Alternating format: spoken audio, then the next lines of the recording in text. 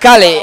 nkwanirizaako obutereevu ku mukutu Vika Exclusive byonna gy'osinzidde ebitundu by'eggwanga eby'enjawulo. Thank you so much for subscribing n'okubeera ng'otufisirizaayo akadde. Olunaku olwaleero tusinzidde mu bitundu by'e Kamuli District era nga bwe tukyatambula n'emboozi yaffe ey'omugenzi Brenda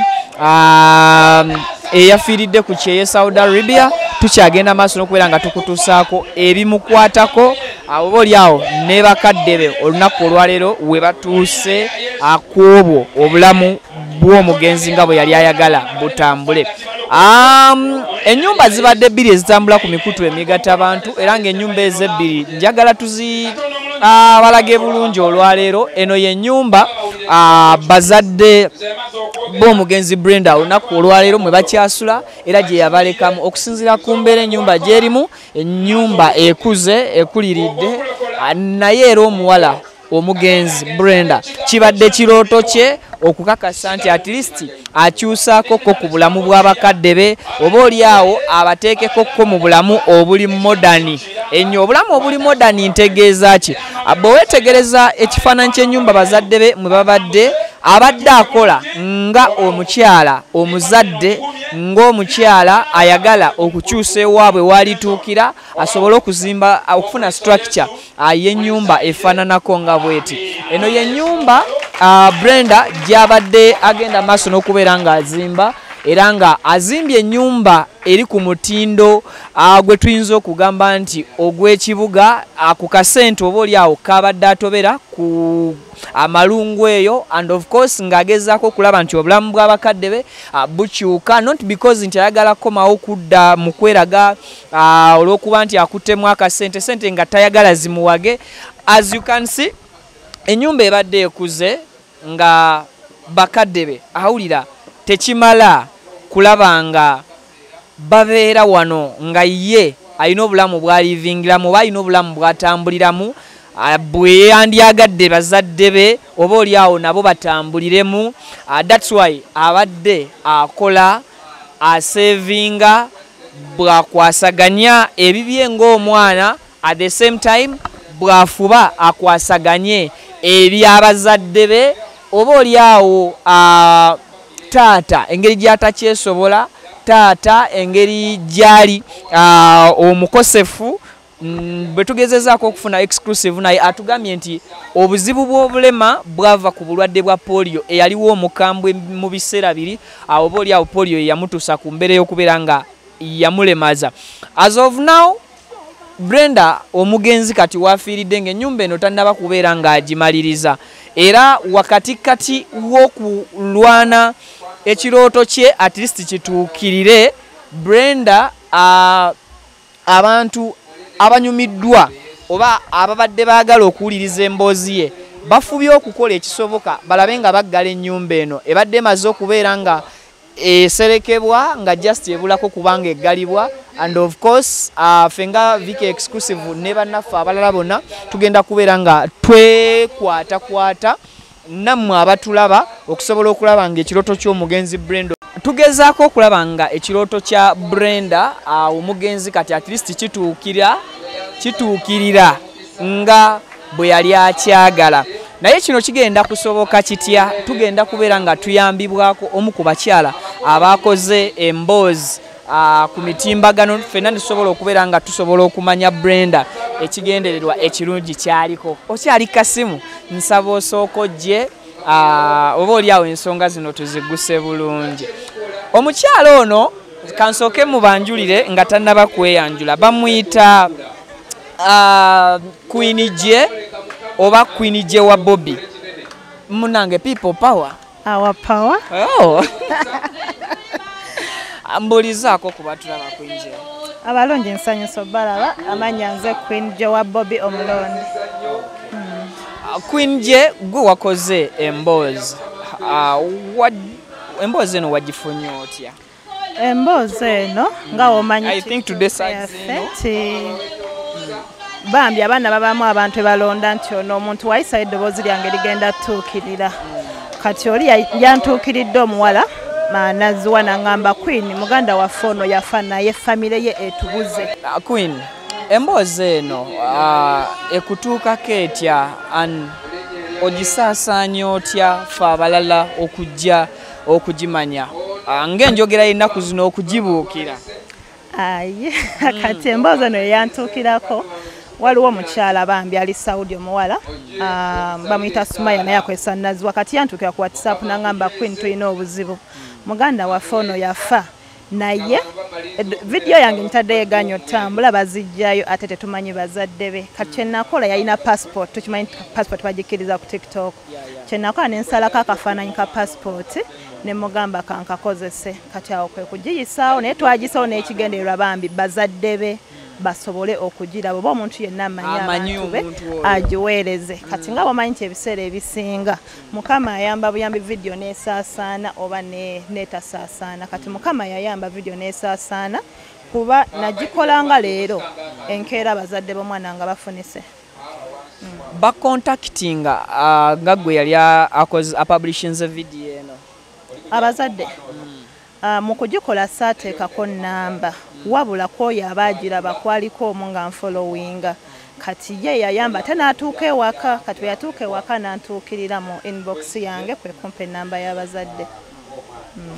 From day one obaddengawo, I've been following you and mbadde nga nkozesa by'ojja eno ku ground wala kamuli wala tuvudde Kampala naawe bulijjo gy'ova effort eno gy'obadde oteekamu kigendererwa kyo kyali ki okutandika emboozi bweziti? Nze kirabika omutima ogwange era olumu manyi okwevuma naye nga oba nnina ekisa kingi nti nnumirirwa nnyo abantu abatalina maloboozi, nnumirirwa nnyo abantu abatasobola kweyogerera kati nga olaba nti embeera ya Brenda nti Brenda yali amaze okufa kati ogattako tumanye embeera abano bwe bafaamu eyo n'ogattako okufa ate n'omubiri gwe okubulwako abantu be kati ekyo ekyasooka ne ŋŋamba okay Queen ndi bize naye ate kino kiri emergency kansooke nkituulemu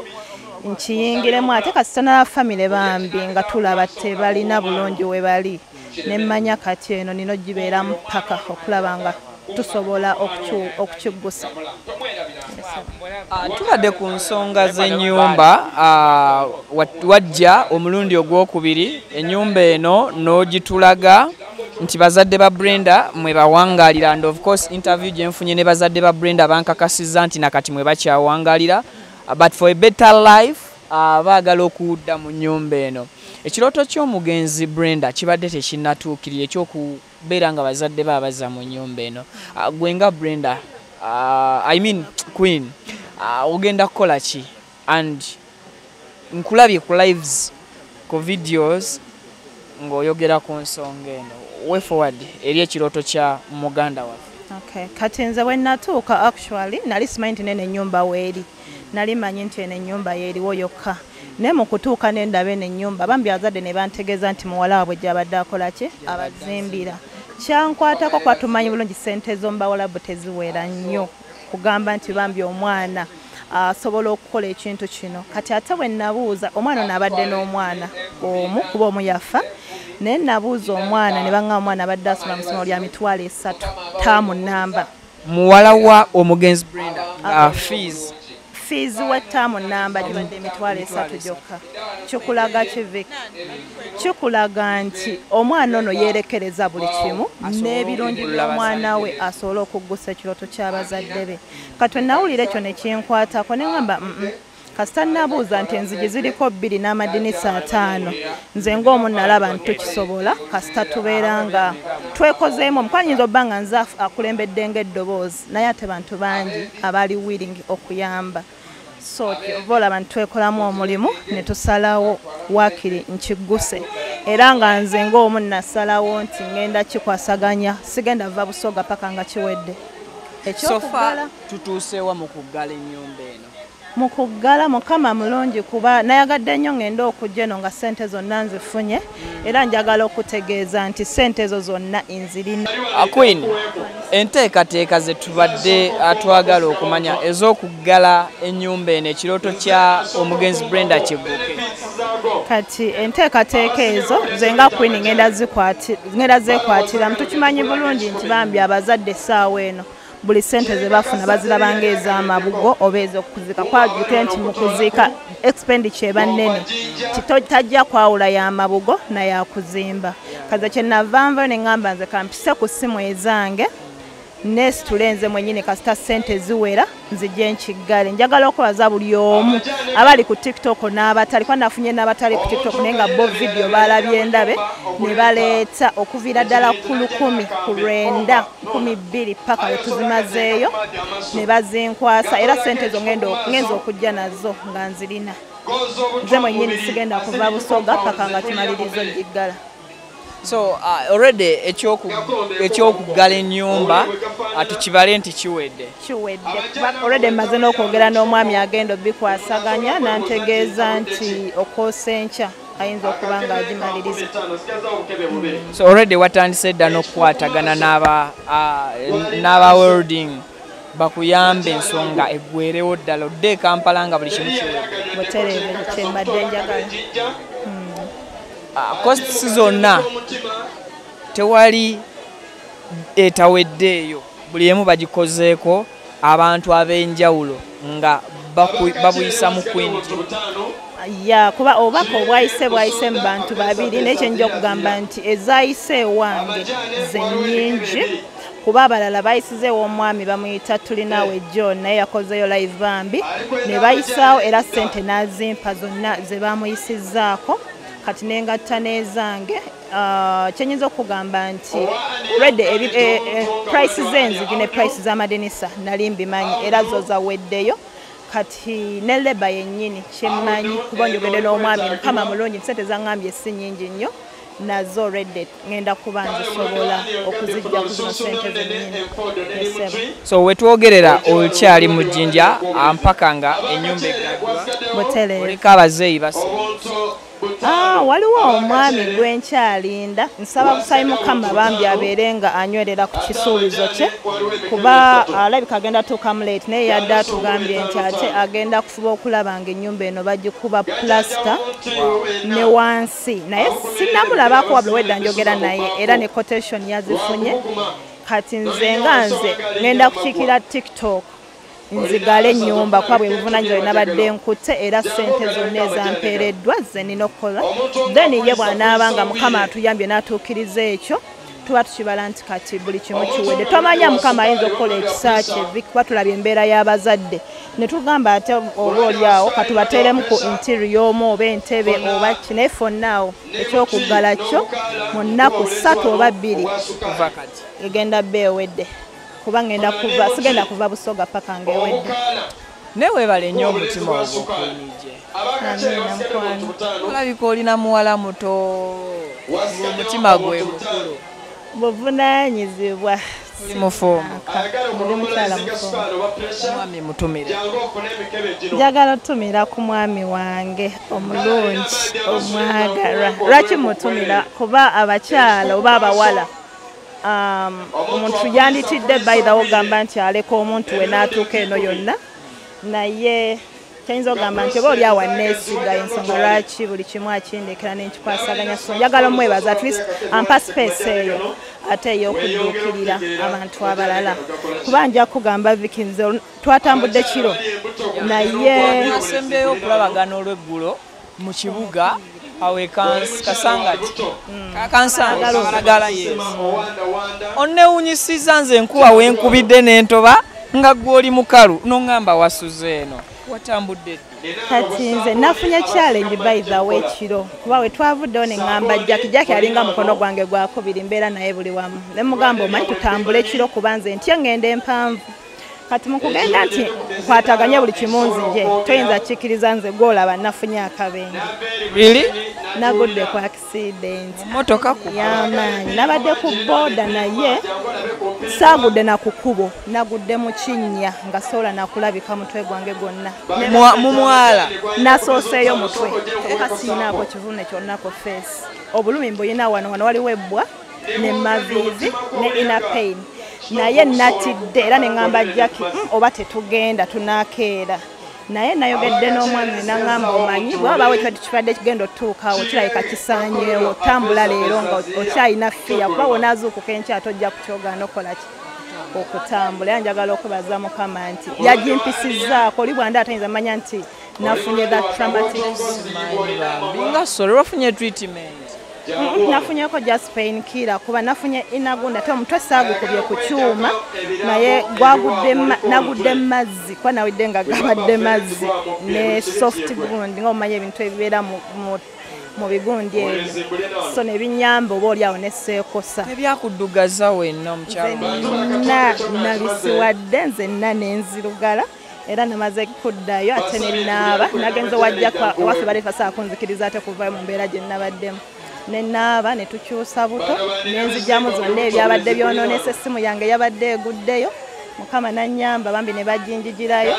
netweyongerayo n'olugendo oba Joel ne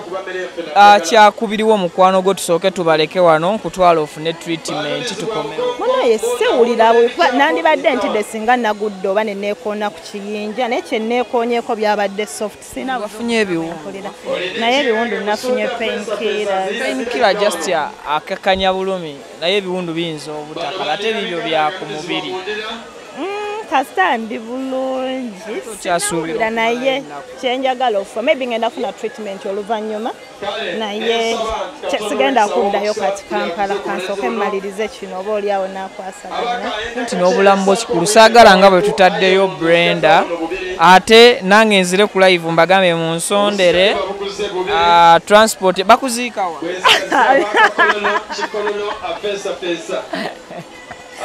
bannayo nabajjole nategedde nti omuntu kyangu kyakufa era towakananga nga bagambye gundi mwawukanye naye wano naye afudde kuba natuuse ng'omutwe gwe guli wansi naye nga n'ekinnya basituuka gye ntuuka waba te we nalandinze ng'amazzi mpulira gankuluta naye mutima nga Mukama sigenda kufa. Osoma ddiini? Ndi mukyala Mukatoliki.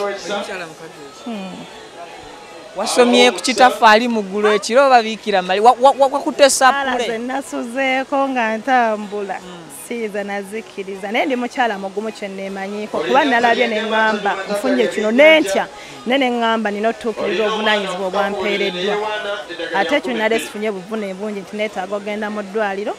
kwe kutambula ssaawa nga 7 ne tusula Jinja Town we tukedde ate ne tujja. I've been following you for so long nga tomanyi olina ebintu byokola nendabira ddala oba tebijjana mu myaka gyo nga bikulu obuvunaanyizibwa nga weetikkira ddala bungi nnyo obeerako naddala mu bantu abakwetaaga. What inspired you? Actually, I think ndi nnyo muntu alumirirwa ennyo. Joel angambye ayagala laba kafeesi ka musajja. Ye bannaye. Ndi muntu alumirirwa ennyo abaana oba abantu abatalina bulungi bwogerero. Kati ekiseke nyinza obba nakijja ku mama wange by the way. Mami bwe yali? Kuba mama wange mukula kwe kwonna nga ne twate tulina kintu ne kijja nga twate tukiyina asooka n'agamba kino kitwalireko ono. Kitwalire kati seno namuleseeyo ng'agenze mu ddwaliro gye yasuze naye omuntu yamusuziza mu ddwaliro wa ku kyalo. Mami wo yagenze omulaba nga mulwadde n'amutwala ne bamuwa ekitanda n'atakomawo waka. Naye nga ku ssente ezize ku budde obubwe n'asula ku kitanda n'aleka obuliri. Mulaba ku makya nazzeeyo okukyusa nga tannabakomawo ate nga ziringa ssaawa 3. Bakuzaalawo kati awo banzaala ku mitala mingi nze nno sijja menyeraako ebiri manye wenditandikira. Ndi ku mutala gw'Essenge ndi Kawanda ndi ku Bombo Road. Ofaanana oluguudo olwo ekisa Bombo Road Hoima Road wonna mba Nnyonga. Kale obubaka bwo okay njagala neebalize ku bantu bonna abalina kye bacontributinze ku nsonga ya omugenzi Brenda. Njagala otwala omukisa guno okwebaza buli omu sigenda kumenya amannya kuba bantu babadde bangi nti waliwo n'ataasobodde naye n'agamba Mukama ndi mwavu naye singa mbadde nnina nandiwadde omuntu oyo aba nange nafunye bangi bwe nakoze emboozi omuntu oyo aba atodde n'olw'ensonga njagala okubaza buli omu aba abadde ku TikTok okusinga mwebale kukyusa kifaananyi kya TikTok nga bwe bakiraba ate ne tulaga nti TikTok eno nnungi wabula ffe abantu ffe tulina okubeera nga tulongoosa n'okujeyisizaako obulungi njagala okubaza buli omu alina kye yatodde ku lwa Brenda nate mwebale bambi ku neesiga kwa si kyangu kya muntu kwesiga muntu naye otunula obwesigwa nze bwe mulaba ntunuulira ddala ofaanana obwesigwa kyebaliza Mukama naye bamjaga okwaza buli omu alina kye yatodde gwe n'ogamba sente zino kanziweyo sirina omuntu simumanyi nange mwenye mbadde simanyi Brenda simulabangako ne peegi ye mbadde sigimanyi by the way gwe n'ogamba nti ku lw'omwana ono oba ku lw'abazadde kwasinga twalumiriddwa nnyo abazadde embeera yaabwe n'ogamba kanpeeyo bambi tusobole okukyusa obulamu bw'abazadde ate n'abawadde amabugaagaze kuba baŋŋambye nti sente ezatuuse ku ssimu ze nnagabye ze sente zisinza okuyamba awaka wano so mwebale nnyo mikwano ate mwebale kunzikiririza mbasuubiza nti obuvunaanyizibwa obwantikkiddwa ngenda bumaliriza sigenda kuva wano mugana amaka nga sibumaliriza ate mbadde nsaba bambi tusabire baganda baffe abali mu nsi ezo okusingira ddala Saudi Arabia bambi kuba bakolera mu kutya nze Viki nagana ne ŋŋamba oba mpulira ntya nga mbadde ku app nendaba nti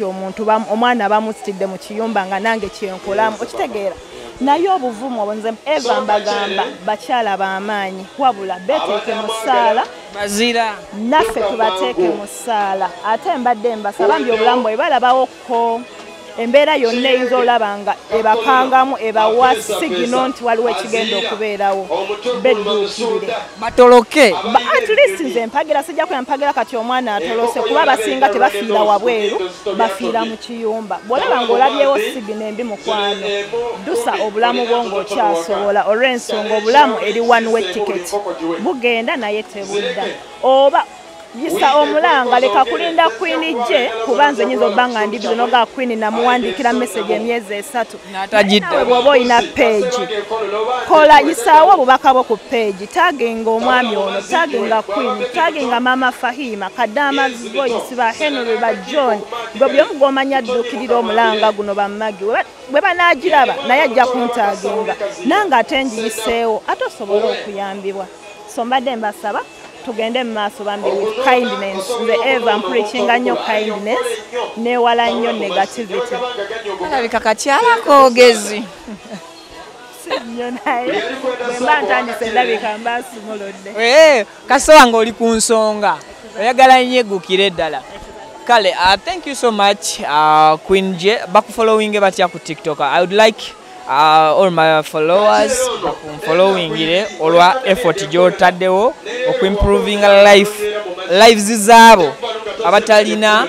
babakwatako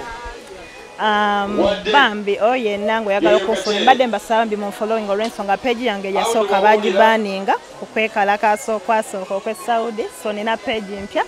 bagiyita Queen J wano wa Bobby omulonde 2 eri omulonde si mulodi omulonde 2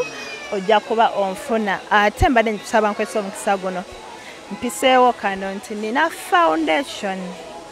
naye foundation yeeyo tugiyita Fly High Life Saving Foundation tetulimu nti oba kuŋŋaanya kino bwe tulaba omuntu yenna yeetaaga embeera newemba nina akakinga nawe omuntu oyo asobola okukagira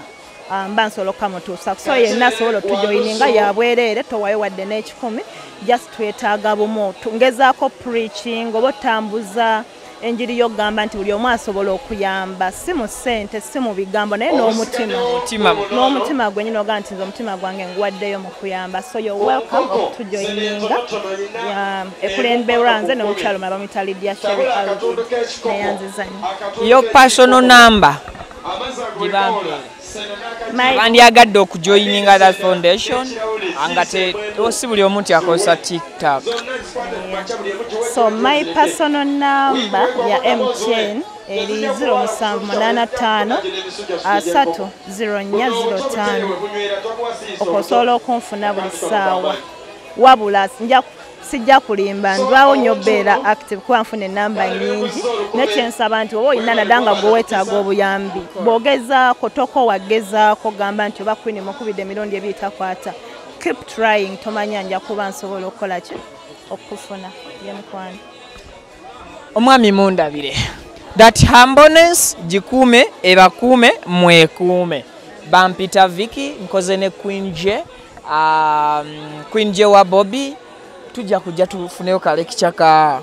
politics onakampa obangula wakakuba ebiyumba bimeka nze nno lwakubeera nti bambi nnumirirwa nnyo abaana abali mu biyumba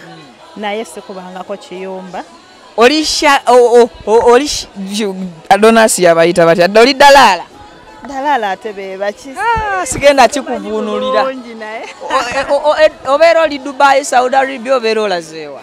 siri mu kiyumba siri mu nsi zambawalabo wabula just omutima ogwo nnumirirwa bulumirirwa kwe kubeera nti nkituulamu naye ate nga tekikwetaagisa kubeera nga wali obaddeko mu kintu okifiiringa okumanya nti omuntu oyo asobola ofuna obuzibu oba omuntu oyo afudde tumirako ku Joel njagala okutumira Joel alina okuba nga yali ku kamera webala omulimu ogwo webala okutambula wamu n'omwami Vicky. Mukwano gwe bamuyitaani ansanyudde nnyo bambi ali so consistent bamuyitaani omukyala we bamuyita Empress Jackie wa Queen J oyo yenna ne bw'oba tondaba gwe n'omulaba oba olabye nze singa sibadde wano era nga bw'ali wano ye yandibaddewo nkuggyeko engalo so kyekyo mukwano bye bye. Thank you.